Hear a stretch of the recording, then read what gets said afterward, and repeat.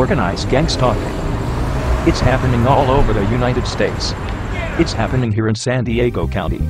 It's called organized gang stalking, and there is no law against it. The phenomenon was first noted by a German industrial psychologist, Dr. Heinz Lehmann. He noted that a group of people would target an individual to force the individual out of the workplace, and he called what they did mobbing.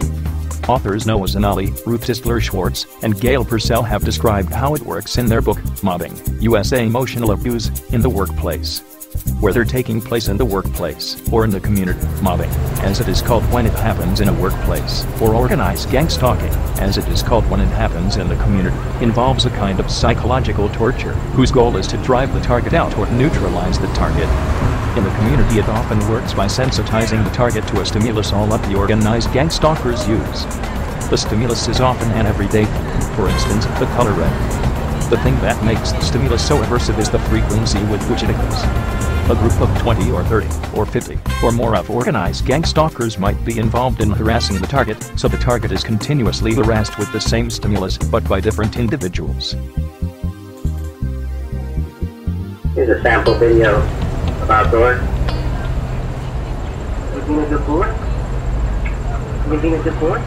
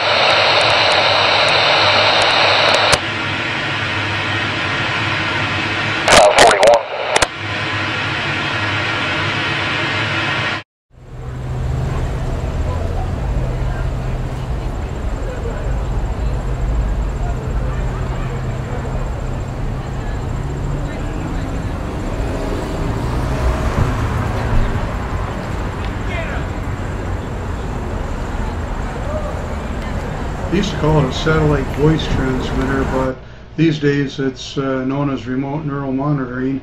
Well, wherever I go, I have this, let's call it a broadcast signal that is with me. If I go to a bus, sit on a bus, and someone has a cell phone, the next thing I know that this person will be able to hear slander on his phone.